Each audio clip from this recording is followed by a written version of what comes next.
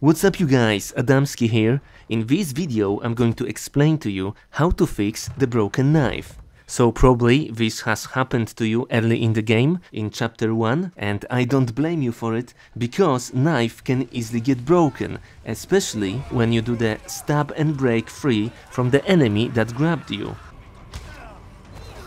This move drains knife's durability pretty fast. So anyways, if you broke your knife early in the game, then I must tell you that unfortunately the nearest opportunity to fix it will be in chapter 2, when you meet the first merchant. I have some new goods that might interest you. Welcome. However, in the meantime, before you get there, you will be able to pick up the kitchen knife at the farm, where you encounter the bullhead.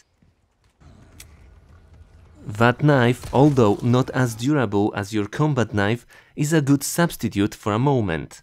It can be found in the barn,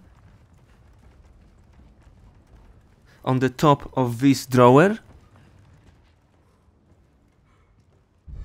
It should be sufficient before you finally reach your merchant in the abandoned factory, which happens after the scene where you get captured by the Chief Mendes.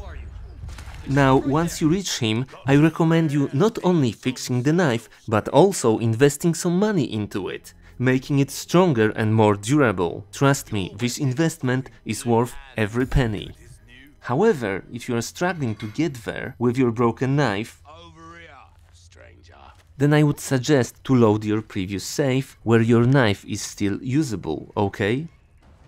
And don't get discouraged by the fight at the village square, where you have to fight off all the villagers and the chainsaw guy. I know that it can be tough and you might die a few times before you get through it. However, there is an easy way to beat this difficult moment in the game, and I would advise you to check out my guide how to do it. It will save you a lot of headache, and also you will save a lot of ammo during this section, which will give you a really good advantage at the beginning of the game. So give it a go and you will see that it's totally worth it. Link to it is down below in the comment section. You can also click it at the end screen of this video. Anyways, thank you guys for watching.